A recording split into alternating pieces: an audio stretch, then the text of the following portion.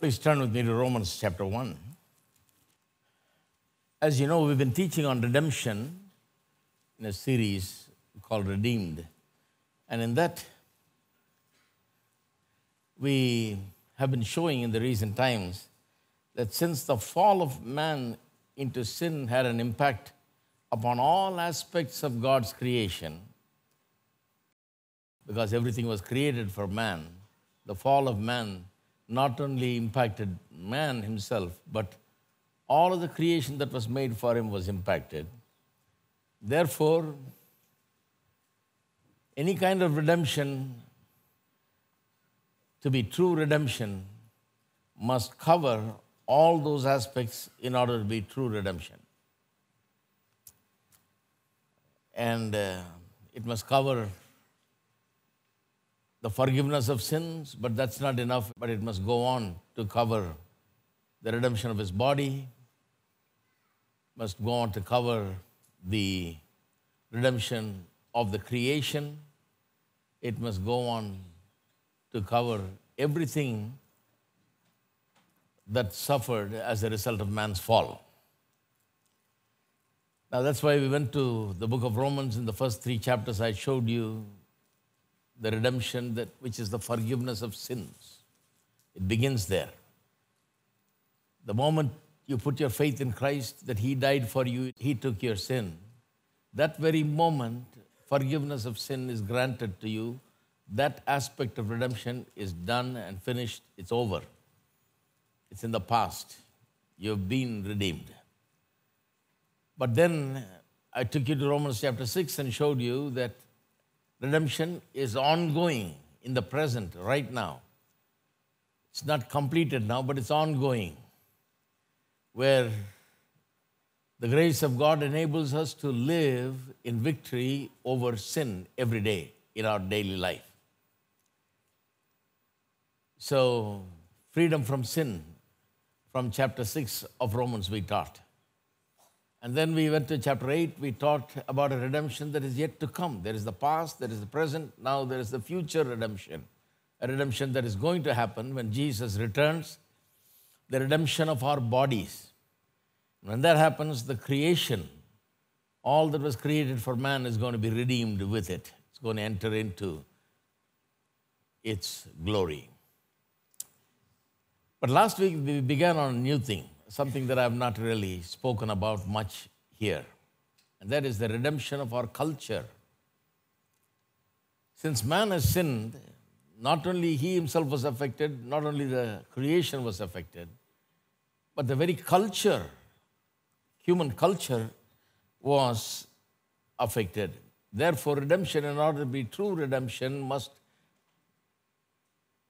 have this aspect also as part of it. There must be a redemption of our culture. And this is something that is present and ongoing, and it will be completed and come to consummation in the end when Jesus comes. We've been showing that from last week, how this redemption is carried out right now in our world through us. Now let's look at it one more time. In order to talk about this, we need to look at the fall and what happened to man. And we already looked at it in quite a detail. But we need to look at it again in light of this, to relate it to culture. How when man fell, it affected his culture. So let me say this, that when man fell into sin, the effects of the fall was threefold, they say. In Christian teaching, this is what is taught, that the fall of man resulted in 3 ways man being affected. And that is, 1, there was perversion. Perversion is the first thing. Second thing is pollution. That man's heart and mind became evil, soiled with the dirt of sin. And thirdly, there was a will that was distorted. Let me explain this. Let me first explain the first one, perversion. That's why I ask you to turn to Romans chapter 1. What do we mean when we say there was perversion? How did man's sin result in the perversion in man? Let me read to you from Romans chapter 1 and read from verse 21. Because although they knew God, they did not glorify him as God, nor were thankful, but became futile in their thoughts, and their foolish hearts were darkened. Professing to be wise, they became fools and changed the glory of the incorruptible God into an image like corruptible man, the birds and four-footed animals, and creeping things. So something happened in their mind. They became futile in their thoughts. Hearts were darkened. Thinking that they were wise, they became literally fools because they changed or exchanged the glory of God, the glory of the incorruptible God. See, once you get disconnected from God, see, alienation from God results in all of this because you're cut off from God because of sin.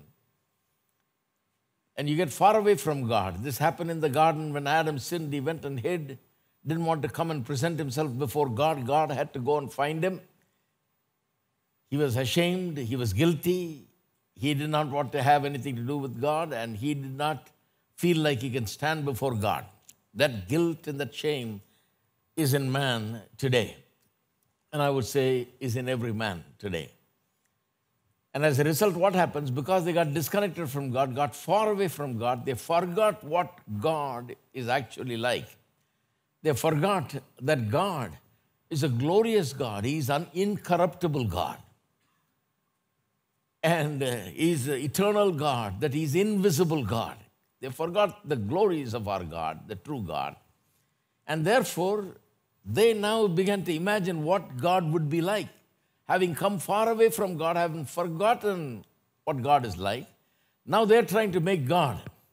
God first made them in His image, now they are making God in their image. That's what is happening. They're making God in their own image. Exactly what is said here. Change the glory of the incorruptible God into the image made like corruptible man. They've reduced God to the image of a corruptible man. Not only that, to birds, four-footed animals, and creeping things. They began to shape and form God according to all their imagination. Therefore, God also gave them up to uncleanness. This results. The word therefore is very important. In Tamil, it comes even more clearly. And because of this, it says in Tamil, in so many words. Therefore, God also gave them up to uncleanness in the lusts of their hearts, to dishonor their bodies among themselves, who exchanged the truth of God for the lie. See, that's what they did. They rejected the true God. They brought about a lie. They are projecting something as God, which is a lie, and worshipped and served the creature rather than the Creator, who is blessed forever. Amen. For this reason, God gave them up to vile passions. See, this results, since they made God according to their own image and likeness, it thwarts everything, twists and turns everything wrongly. God gave them up to vile passions, for even their women exchanged the natural use for what is against nature. There is the perversion. Mark chapter 10, verse 6 to 9 is a passage that I read in every marriage here. We have like about 40 marriages a year. We read that passage every time during the marriage ceremony. When God made man, He made them male and female, the Bible says. Why? Because He had family in mind.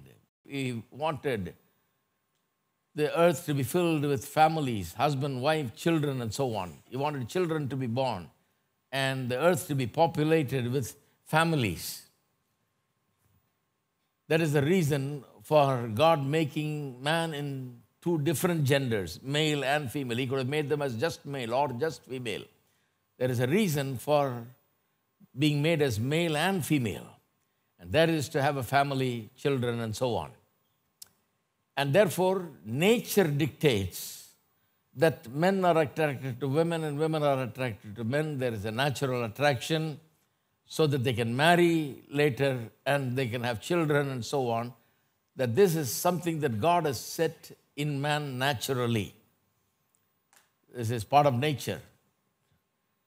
This is something that naturally happens. Just like a child is born and nobody teaches the child to, or takes a lesson for the child to how to drink milk, The child reaches for the milk. As soon as the milk bottle comes near, the child is ready to grab it with the mouth and suck it all out. Nobody taught the child. The child is able to go for it and finish it. Nature dictates that. Doesn't have to go to college to learn that. Nature brings that about. In the same way, the attraction between men and women is like that. Nature dictates that. But they went against nature, against the natural use for what is against nature. Likewise, also men leaving the natural use of the women, burned in their lust for one another, men with men committing what is shameful and receiving in themselves the penalty of their error which was due. See, it resulted in a penalty that was due to them because they did this. They changed the natural use for unnatural use. They went against nature and started doing things in an unnatural way. And even as they did not like to retain God in their knowledge, God gave them to a debased mind to do those things which are not fitting. Being filled with all unrighteousness, sexual immorality, wickedness, covetousness, maliciousness, full of envy, murder, strife, deceit, evil-mindedness. They are whisperers, backbiters, haters of God, violent, proud, boasters, inventors of evil things, disobedient to parents, undiscerning, trustworthy, unloving, unforgiving, unmerciful, and so on. It goes on and on. So there it is, the perversion from the natural to the unnatural. What God has gifted man, that's a gift of God. The male-female thing is a gift from God. God wanted man to live in that way, but they perverted it, the Bible says. There was a twisting and turning of everything against nature. Secondly, there was pollution in their hearts. Pollution is like there is a freshwater stream, for example, and you go and pour some poison into it, some toxic acid into it or something like that. It pollutes the whole water so that everybody that drinks from it gets sick. Heart has been polluted like that. The pure heart that God gave man, a clean heart that God endowed man with, was now polluted. The dust of sin began to settle in. The dirt of sin began to fill the heart and the mind of man, so that everything that man does now is dirtied by the dirty heart and the dirty mind. He cannot do anything without the dirtiness of sin. That is how the heart and mind has been influenced by sin. Pollution has come in. Thirdly, there is the addiction to sin that came as a punishment for what they did. That's what we just read. God gave them up to a debased mind. God said, well, if you choose to live this way, if you choose to reject me and my principles and what I have set as part of nature, and you go against nature, then I'll leave it to you. So they were given over to a debased mind. They chose what is perverted and polluted, and therefore they became addicted to the very thing that they chose. So here are the three things. One is because they got distanced from God because of guilt. There was perversion. The second thing is that led to pollution. The heart was dirtied by sin. And thirdly, there was this addiction where they become slaves to sin. There was a man named Malcolm Muggeridge, a very famous man, a great thinker and writer. He said this, a very significant statement. He said, the depravity of man is the most empirically verifiable reality. Empirically verifiable reality, as you know, is what he's saying is, well, I'm not saying logically, just by logic. I'm saying because experiments have been done, statistics say so, scientific evidence proves this to be true. Empirically verifiable reality that man is depraved. It's the most empirically verified reality, he says. Though often the most intellectually resisted fact. But people resist it as much as possible. They don't agree with it. Even though it is empirically verified, they reject it completely. They don't want to agree with it. They don't want to see themselves as people that have been dominated by sin and so on. Two illustrations to show that these three things are true, that perversion, pollution, and addiction to sin has become the reality of man's life. There are two illustrations. One is what happened in Germany during Hitler's time. And C.S. Lewis talks about it in his book. He says, the Germans first ill-treated the Jews because they were told that as a result of First World War, the whole country suffered great loss and economic downturn. And they blamed it all on the Jews. They said, these are the guys that caused it. They are the evil ones. They are the ones for all our problems, for all our economic woes that we have today. Jews are the problem. So they taught hatred to the people, and people started hating them and mistreating them and ill-treating them and persecuting them slowly with various little things. And then it went on to greater things. What he says is, the more cruel you are, the more you will hate. And the more you hate, the more cruel you become. It's a vicious cycle forever, he says. That is what Hitler's persecution of the Jews proved. First, they started persecuting the Jews in a little way. And the more they persecuted, the more hateful they became of the Jews. And the more they became hateful of the Jews, the more they persecuted the Jews. This is how the whole thing works, he says. Started off hating the Jews because they were the reason for all their problems. And as they began to ill-treat them more and more, in their ill-treating them, their hatred grew more and more, he says. I think accurate observation. And sin is like that. The more you practice it, the more you do it, the more you do the very thing that you know to be sin, the more you become addicted to it. The more you do it, the more you get caught in the web of sin. You're unable to come out of it. You begin to be absorbed by it. You become a slave to it. Second illustration comes from Romans chapter 7. Romans chapter 7, Paul says in verse 19, for the good that I will to do, I do not do. In other words, the good that I want to do, I don't do, he says. But the evil that I will not do, that I practice. The good that I want to do, I'm not able to actually do it, though I want to do it. Man knows what is good. He wants to do it, but he's not able to do it. The evil that he does not want to do, he ends up doing. He ends up practicing, he says. Now, this is a problem of a lot of people. All people addicted to various habits and so on, you'll find them that they want to leave it, but they're not able to leave it. They want to quit, but they reach a point because they've done it again and again and again, they become addicted to it. They're not able to leave it. When I first started out here, there was a young man who used to sleep near our gates, inside the compound. He used to sleep at the gates. He went to school with me. He got married, he had children and all that, but everybody sent him out. And his mother was there at the time. Family was there, but they all sent him out and would not want to have anything to do with him. He'll just sleep here in this compound. So I was just beginning in those days, and I used to finish and go out, and he'll stop me always. He'll say, Sam, please pray for me. I need to get out of this. I need to be normal. I'm not able to. I'm caught in this sin. I know it's wrong, but I'm not able to get out of. So there you can see many people like that.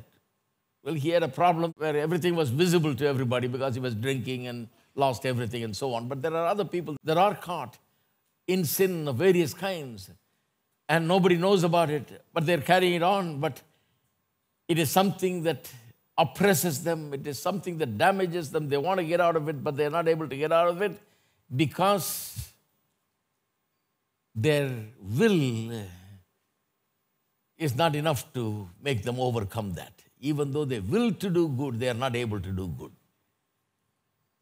The power of the sin is greater than their will, it seems like. It's not that they don't have a will, they have a will.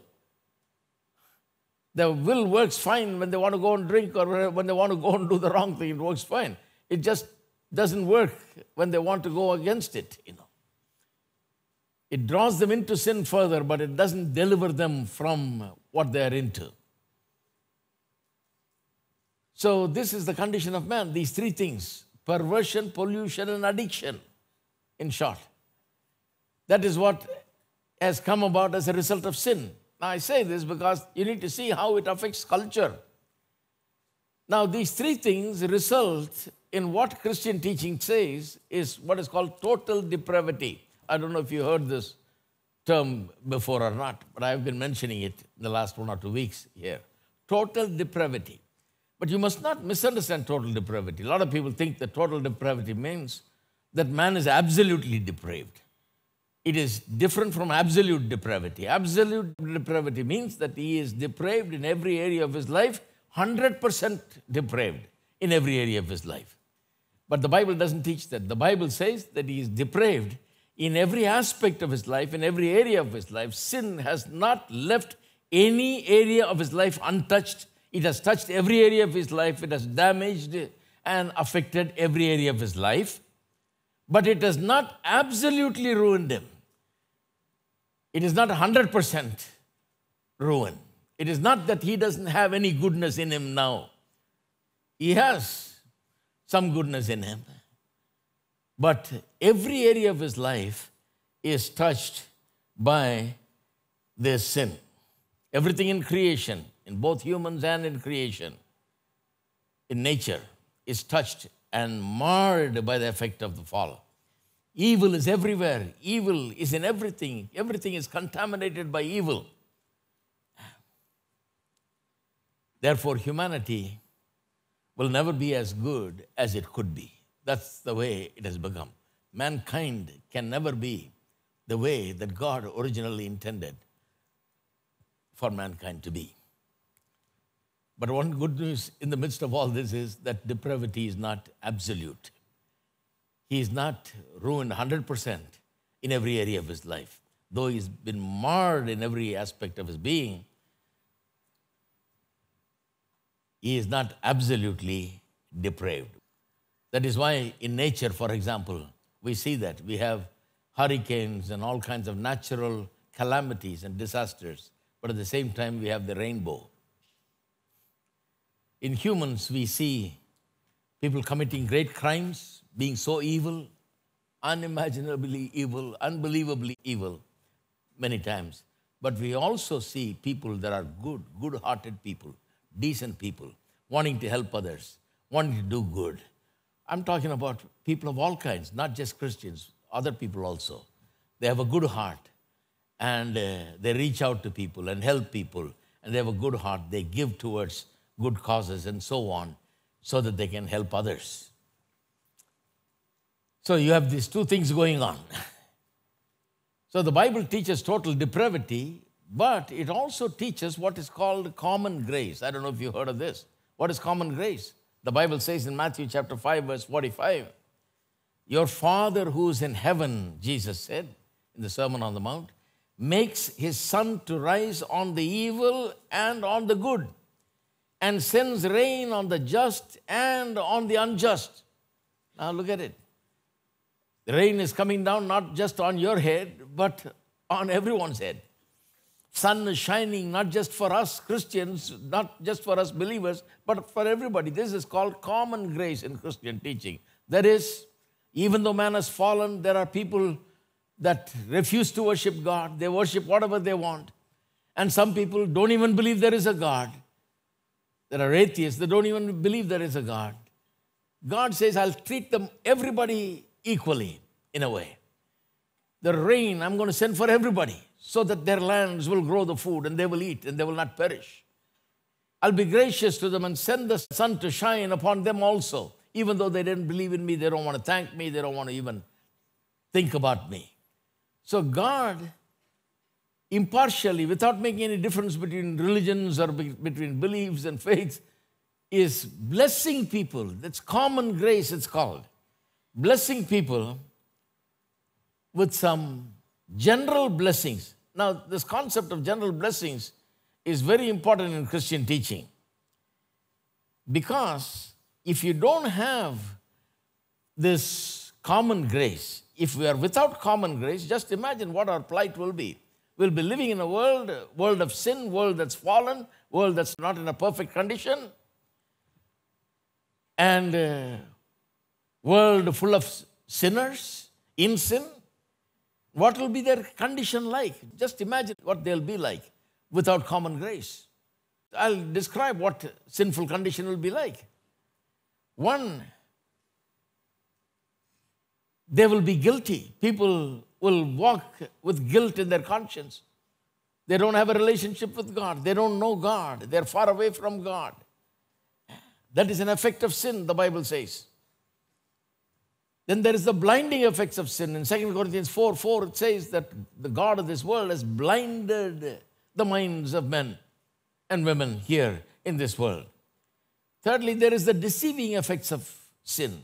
Sin deceives. Because in Jeremiah chapter 17, verse 9, it says that every rational thought and action of man is crooked. Very crooked, it says. Very wickedly crooked. So that's the deceiving effects of sin. Then there is the debasing effects of sin, as we read in Romans chapter 1. Sin brings down man, makes him like an animal, literally. Makes him behave very low. Debasing effects of sin. And then there is the corrupting effect. Sin has dirtied man. His mind and his heart has been corrupted. It's rotting. Corruption is where a dead body is just rotting and going dust to dust. That way, man is rotting in sin. And then there is the debilitating effects of sin. Debilitating is a word that is used of some sicknesses which gets in you and you don't realize that it's slowly killing you. It is killing you softly and slowly. Day by day. You don't realize what's happening, but every day it kills people. There are certain sicknesses like that. It's a debilitating illness. Sin is like that. It gets in, you don't think anything is wrong with you, but it's eating you away. It's like a cancer that eats away inside until it's spread everywhere and doesn't let you live. It completely destroys you from the inside in a hidden way. Now just imagine living with people that are affected in this way. Guilty, blind, deceived, debased, corrupted, in a debilitating condition. Just imagine living in a world of sinners like that. That's all you got. That will be very bad. Thank God for common grace. You'll appreciate common grace. Common grace not only gives you sunshine and rain, it gives you various other things. Let me mention some of them. First, it gives you the knowledge of God. Even if you have never read the Bible, never went to church, never heard the gospel, and do not have the opportunity to hear the gospel. You live in some jungle somewhere out there where you see nobody that knows the gospel. Even then, you can know God. God is so gracious that He reaches out to those people. How? Through natural revelation. People live right in the middle of a movie theater like. The whole world is before them. The birds, the sun, moon, and the stars, the fish, the birds, the animals, human life, everything they can see. They can see the trees grow. They can see the earth produce. They can see all of this. And anybody with any kind of mind and ability to think will be led to think that there is a God behind all of this. It doesn't just happen by accident. There must be a great God, a mighty God, a glorious God, a loving God who has provided all of this for man. There must be someone behind it that's more intelligent than this intelligent creation. So God has given natural revelation. Not only that, God has given the moral law and its witness in their hearts. See, the Jewish people had the 10 Commandments, but non-Jewish people will say, well, I don't know what is right and wrong. Because the Ten Commandments was given to Moses and he gave it to the Jews. It was not for us. How would I know what is right and wrong? And Paul actually raises this point in 2nd chapter of Romans. And he says to them, he says, well, you say, you don't have the Ten Commandments, therefore you should be excused. There is no excuse, he says, because even though you don't have the law written on a stone and given to you like it was done to Moses, Paul says, God has written it in your heart. You've got it in your heart. And the example he uses is tremendous. I don't have the time to read. He says, the example is tremendous. He says, I'll show you how it is written in your heart. You're constantly accusing your neighbor of being evil. How can you turn around and say your neighbor, your man living across the street, is a terrible guy? How can you say that he's an evil guy because he murdered or he stole or something? Because you know stealing is wrong. Because you know murder is wrong. How do you know murder is wrong? Have you read the Ten Commandments? Thou shalt not murder. You say you don't have the Ten Commandments. So how do you call that man that committed the murder evil? Because in your conscience you know. In your conscience God has put that knowledge. Your conscience says that murder is wrong. So that is common grace. God not only gives the revelation of himself to man through nature, in conscience, he puts the laws of God so that the heart bears witness. Then there is the image of God in man. God has given man his image. Even in the fallen man, fallen in sin, he has not lost the image of God completely. The image of God is still in man. How do I know? In Genesis chapter 9, verse 6, after Noah's flood was over, Noah and his family get out of the ark, and they start their life new, and new humanity is going to come up now, and God lays out the commandment. He says, you shall not shed the blood of another, he says, because your blood will be shed. Why you should not shed the blood of another? That means you shall not murder. Why you cannot murder? He says, because man is made in the image of God. Read it. Man is made in the image of God. That's why murder is wrong. When you strike a man, you are striking the image of God. You are disrespecting God because man, the man fallen in sin, still has the image of God. And then you go to James chapter 3, and you read there where he's talking about the tongue and the importance of our words and so on. He says, we bless God with our mouth. And with the same mouth, with the same tongue, we curse. Man who is made in the image and likeness of God, he says. It mentions it like that. It could have said, you curse men, but it says, you curse men who are made in the image of God. That's the problem. How can you curse people that are made in the image of God? So man, even though fallen, in a fallen condition, still retains the image of God in him. So we have the natural revelation, we have the law in the hearts, we have the image of God. It's all God's grace, common grace given to every man. These are available to everybody. This keeps things in a tolerable level in this world. It's a livable world because there is natural revelation, there is the image of God in man, and then the law of God is written, the conscience is there. That is why people don't do so much evil. A lot of evil is curtailed because of conscience. Even the people that don't know God live by their conscience. It doesn't allow them. Conscience does not give the freedom to do evil. Thank God for that. Otherwise, this world will be a world that we cannot live in. You cannot tolerate the evil there. There is another wonderful thing that God has given us, common grace. You know what? Marriage. Marriage is common grace. The relationship between husband and wife.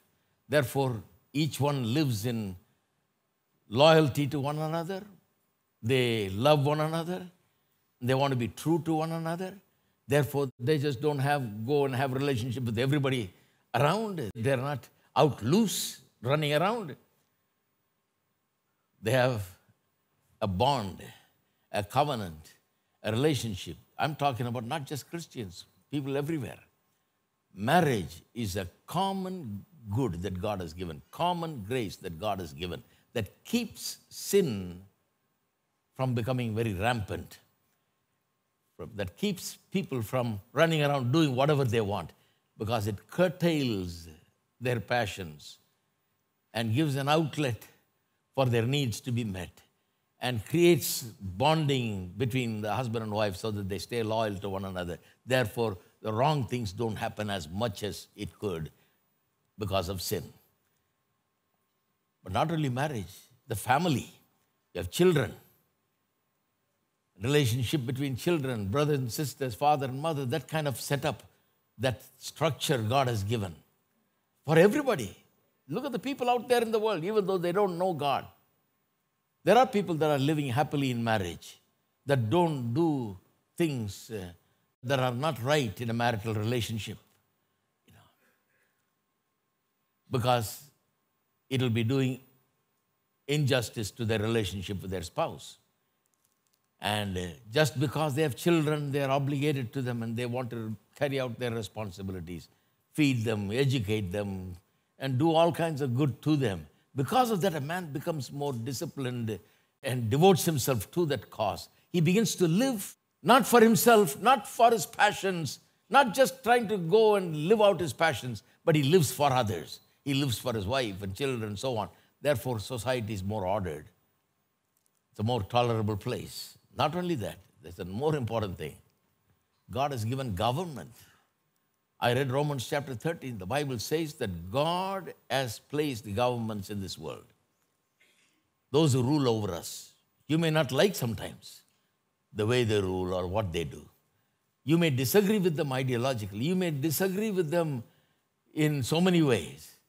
But Bible says they're placed there by God so that law and order can be maintained, so that there will be some kind of structure, that there will be some kind of decency, that there will be law, that people just won't do anything, according to their whims and fancies, that they have to go by certain rules and regulations. God has given governance. It is ordered by God. Read Romans chapter 13, verse 1 to 10. It talks about it, and we read it last week, I think.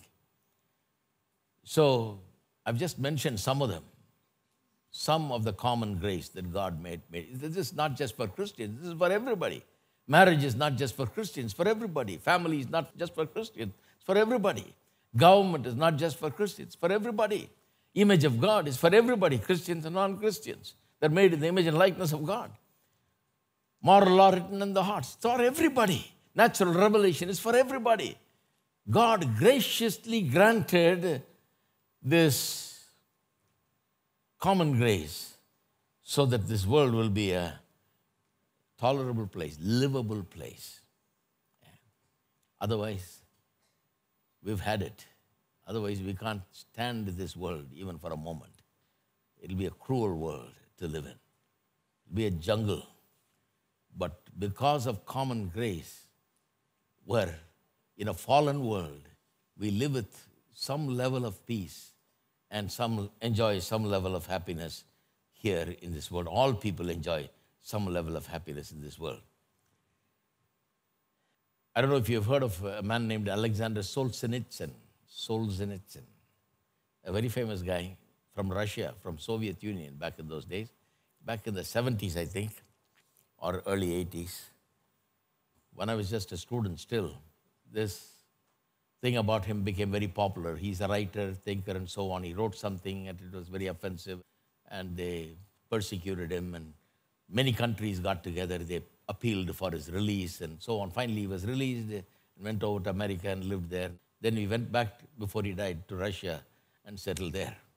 Very interesting guy, very great man. And he wrote some books and so on. In that, he talks about good and evil. And this guy has suffered so much. They put him out there somewhere in places where they send them when they're against the government and so on. And he says that the line dividing good and evil cuts through the heart of every human being. He puts it like this: the line separating good and evil passes not through states, not between classes, and not between political parties, but right through every human heart. right through the heart of every human being. And who is willing to destroy a piece of his own heart?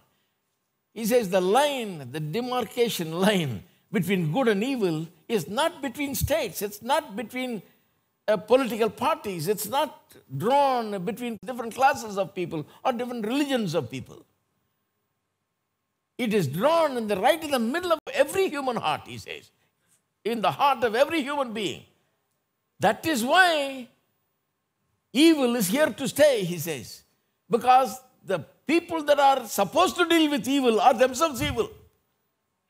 In order to deal with evil, they have to deal with their own heart.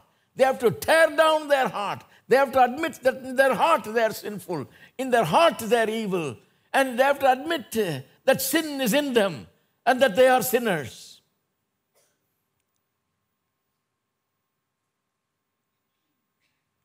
Evil pervades everything, every human being, he says. That's why there are social structures and public policies which perpetuate a lot of injustices. And they all result from evil that is in the human heart. And he says, who is willing to destroy a piece of his own heart? If you start dealing with evil, you will destroy your own heart. The line is drawn right in the middle of your own heart, he says, in everyone's heart. That's a tremendous statement, I think. Makes you think what the problem is in this world. Man's heart is evil. The thing is, every man's heart is evil. Therefore, there's no one to deal with this evil.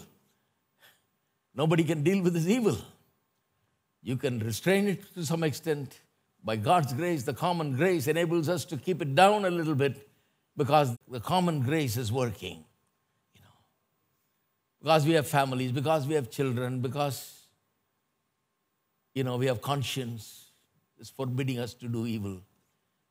Only that way it can be restrained a little bit. Otherwise, nobody can do anything about it, he says. So man has now two sides. One is he's depraved, totally depraved. And the other is common good enables him to have some goodness also. Because of common good, you see traces of goodness in his life. Common grace says that there is grace, a divine goodness, common to all creation, nature and humanity, saved or unsaved. Everybody has this common grace. So what happens to man because of this? Because he is totally depraved in every aspect of his being. He is drawn to sin. He has a strong pull towards sin because his heart is damaged by sin, polluted, perverted, and addicted to sin. But because he's made in the image and likeness of God, and that he retains even in this fallen condition, therefore you can see some traces of some goodness on the other side. So total depravity means that man or humanity will never be as good as it could be. And because of the doctrine of common grace, we know that humanity will never be as evil as it could be. They'll never be as good as they can be, and they will never be as evil they can be. That's a good news in the midst of bad news, I think. There is a chance that things can turn for the better. There is a little ray of hope right in the middle of man's sin and the destruction of man. Now we understand why there are even those who are non-Christians that are doing some good in this world. There are people that are doing a lot of good, that don't even know Christ, they don't even believe, in fact, they are against. But they have a heart to do something good, and we can understand why. Because the Bible says they also have the nature of God. They have the image of God in them, which God gave in creation. And you find the good qualities in them because of that. Now, let's go to our last thing. We've said much about the three effects of sin. Then we talked about total depravity. Then we talked about common good. Though totally depraved, we have common grace that is given to us that kind of helps us to live in this world and manage in this world right now. Now, how will you present the gospel in this world in that way, to a world like this? Now, when you want to present the gospel, first we think about the verbal presentation of the gospel, like I'm doing right now, preaching the gospel. We need to preach the gospel. There's no doubt about it. Even when you present it in some other way, still you reach a point where you have to open your mouth and say something and preach something, But verbal gospel is not the only way. There are certain other things that you can do. For example, the visual gospel, you can help people see the truth of the gospel. You can help people to see God. You can help people to see what life in Christ will be like. You can help people to see what forgiveness of sin can be, what getting rid of guilt means, what being cleansed in your heart means. You can help people to see the goodness that is there in and through Christ, in and through salvation in Jesus Christ. There's a visual gospel that you can present. Now, how do you proclaim the gospel visually? Now, for centuries now, some of the great Christian preachers have said this. And I want you to think about this. They have said, for many centuries now, that there are three supreme qualities. They have reduced it to just three qualities. Wherever you see these three qualities, or in whoever you see these three qualities, you can be sure that even if they didn't know God, even if they are just sinners, don't know God, these qualities, if they have, or if they speak about these qualities, or if they reveal these qualities in some way, that quality is from God. There are three they reduced it to. This comes in all kinds of Christian teaching. One is truth. Truth. And I mentioned one thing last week. One great Tamil leader, many, many years ago, when I was a young boy, came up with this, coined this phrase. He said, Ondre kulam oruvane devan. That's something that everybody liked. But the thing is, that man is an atheist. He doesn't even believe in God. I don't know how he came to the conclusion that there is one God. And how he came to the conclusion that we all, belonging to different backgrounds, different races, different languages, and in India we have castes, so many castes, pages and pages it goes. But yet this man, born right here in our Tamil Nadu, says there is only one God. And there is only one kind of people, humans. And I say to you, that is Bible truth. You can't be more biblical than what he said. It is exactly the Bible truth. That's what the Bible tells you. How many places you read in the Bible that the Lord our God is one. The Israelites were required to say it every morning and evening. Hear, O Israel, the Lord our God is one. They called it the Shema. They'll say it every morning, every evening. Lord our God is one. The Lord our God is one. There's no chance this man heard that. As far as I know, he basically lived here. Where did he get that? That truth has gone somewhere and traveled somewhere. And this man is a thinker and a man who looks into things and thinks deeply and a man who's interested in these things. So somehow he arrived at this great truth, even though he initially started out not believing in God. He was an avowed atheist. He declared, finally, there is one God and people are just one kind of people. That is Bible truth. Truth is truth, whoever says it. Now you may say, well, he's an atheist, brother. How can you say that is God's truth? It's coming out of the mouth of an atheist. Well, It is truth nevertheless. What does it matter if someone is Hindu or Muslim or Christian or whoever it is? 2 times 2 is 4. Whoever says it. It's truth. It's truth whichever religion you belong to, whichever faith you belong to, or if you have no faith at all. 2 times 2 is 4. It's a truth. So the great Christian leaders centuries ago declared that all truth is God's truth. All truth is God's truth. Actually, Augustine said that. His church father, about 5th century. Listen to what he said. Let every good and true Christian understand that whatever truth may be found, it belongs to our God. If you find truth anywhere, it belongs to our God. It comes from Him. The person may have got it from somewhere. He may have happened upon it in some way or the other. He may not even know that this is biblical truth. But all truth, if it's truth, it's God's truth, he says. And Calvin, having read Augustine, he says, all truth is God's truth. He put it more simply. All truth is God's truth. So truth is one item of the 3. The second item of the 3 is goodness. Wherever you find goodness, if something is good, they declared, wherever you find it, you may find it in a person who doesn't know anything about Christianity, Christ. You may find it somewhere where they don't even believe in God. If you find goodness, it is from God. They've got it from God. And then thirdly, they declared beauty. Wherever you find beauty, true beauty, if it's beauty, it must be from God. God is the inventor of everything that is beautiful and wonderful.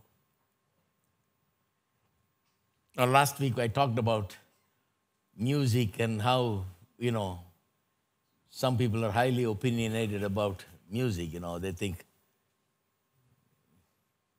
music must be as old as possible, like it used to be so many years ago when they were little, They want to keep on that kind of music, and any kind of modern music is bad, and they criticize anything, any effort that is made to enjoy any other kind of music other than the old music. I like the old as well as the new, And most musicians, I think, they like all kinds of music. But there are people that criticize music. How can we judge whether some music is good or bad? I told you 3 criteria can be used. One is the intention of that music or that song. Second is the integrity of that music or that song. And third is the impact that it creates. Very simple 3 criteria that can be used. The intent, integrity, and the impact. The intent can be judged simply by just looking at the words. The words are wonderful words, positive words, uplifting words, encouraging words. If the words declare truth from the Bible, even though the person doesn't know what the Bible says, if the words declare truth and the person may have come upon that line or a few lines that he has written from somewhere, not even knowing that it's biblical truth, if he has put it in there, that is truth. Integrity is the way that it is done, the excellence with which it is done. I believe it must be done, music must be done in an excellent way. The more and more I do ministry, the more and more I'm convinced that it must be done excellently. So a lot of people object to that. Oh, well, it's just a show off, a person getting up there and taking his guitar and playing and going up and down the fret, Just he's showing off his stuff. It's for his own glory he's playing, they say. Well, I don't think like that. I think when he's going up and down that guitar and playing and just forgetting himself and enjoying himself and engrossed in that playing and plays that music, totally enjoying himself, I think that is the moment in which he is living for what God has made him. God has given him that talent. God has given him that ability. God has given him that gift, the gift of music. God has given him the ability to play. When he plays that music in that way, there was a famous jazz musician that played one time for half an hour, just improvisation. For half an hour he played, it seems. Took a piece and played and improvised it for half an hour. Just non-stop. I mean, people were thrilled by his playing. His name is Coltrane, John Coltrane. Very famous musician. Very gifted musician. Played it for half an hour. And after playing it for half an hour, he said, now I can die. He has come in contact with God. He has given his life to the Lord. And he said, I can die now because I've played my heart out. I've played keeping in mind my God. I played glorifying God. I played whatever came to my heart. I played by inspiration. I played what God gave me with the ability that God gave me. Now I can die, he said. So when a musician plays it, there is the intent and the integrity and the impact. People were thrilled. It gave them great encouragement. It was so beautiful, so wonderful, so true, so good, so beautiful. These three qualities, if they are there in that music, in that song, in that whatever you're making, in that drawing, a picture that you've drawn, in that photograph that you've made, in that creative work that you've produced, in that music you've composed, in whatever your field of work is, you're maybe a builder, building buildings. Whatever it is, if it reflects the truth and if it reflects the goodness and the beauty of God, if these three qualities are there, then you can consider it as something that is done for God's glory. And it is indeed done for God's glory. So that is why I read Romans chapter 12, verse 1, if you remember, last week. Let me read it again. I beseech you, therefore, brethren, by the mercies of God, that ye present your bodies as living sacrifice, holy, acceptable to God, which is your reasonable service. Now, here's where they messed it up in English translation. I think in the older translation, I have New King James. But if you go to the newer translation, it'll say, this is spiritual worship. Instead of reasonable service, it says, this is your spiritual worship. What is spiritual worship?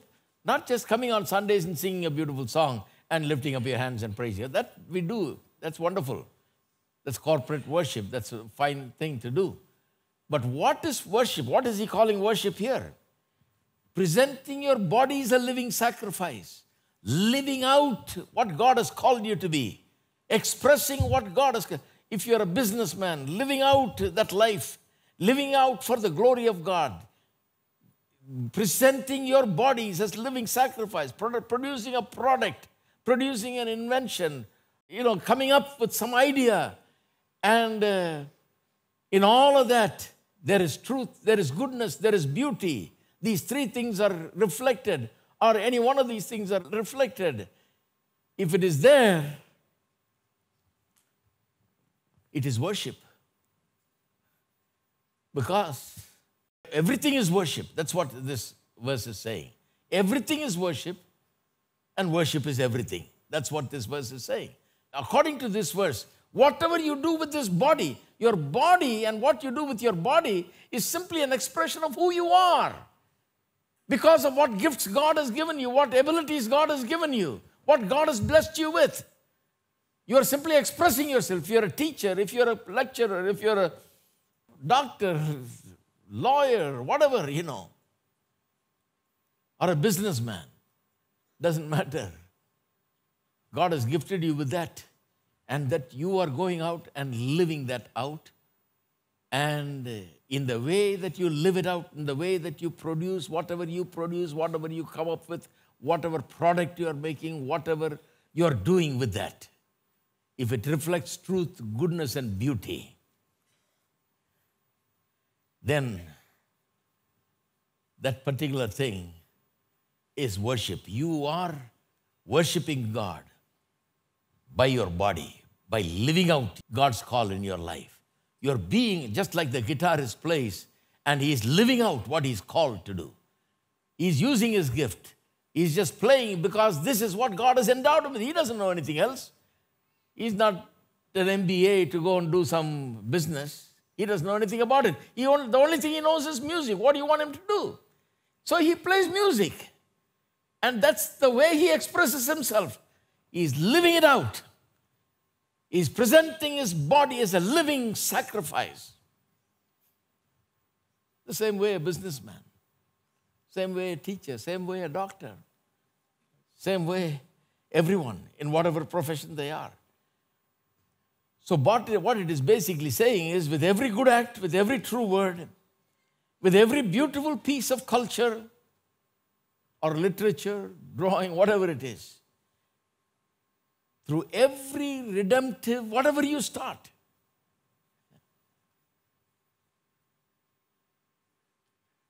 to express the truth and the beauty and the goodness of God. If it is redemptive in quality, you're doing something good. If it's redemptive, it is showing God's truth, God's beauty, and God's goodness. These are ways of redeeming the world, because the world and its culture has been affected by man and his sin. World has been affected by man's sin, suffering under the damage that man's sin has caused. It's become an unbearable world because of that. Culture is affected. But when you turn that culture toward God, when you worship God with your gifts and talents and abilities, and you show forth truth, goodness, and beauty like this, and glorify God, you know what happens? Others start worshiping also that same God that you're worshiping. When we clap our hands for a musician who plays, you're not clapping hands just for him. You are, in the back of your mind, you're thinking about the God who gave him the talent, the ability. And you're thanking God for him. When you're clapping hands for anything, it is like that. We need to look at it like that. So, truth, goodness, and beauty, if your music or if your product of any kind reflects the goodness of God, the beauty of God, the truth of God, then you are participating in the redemption of the fallen world. You are turning everything that's gone bad to something good. You are using the life that God has given you and the gifts that God has given you to turn culture towards God, to give thanks to God, and to glorify God. So all things, if they are true, good, and beautiful, are a way of worshiping God and helping others also to eventually worship God. Every act that has in it these three elements, truth, goodness, and beauty, is an act of both worship to God and redeeming the world. I want to tell you today that whatever you're doing, whatever profession, see, some people think coming to ministry and standing up on a pulpit and preaching is the only kind of ministry, redeeming work you can do. No. Whatever you're doing can be turned into a redeeming work.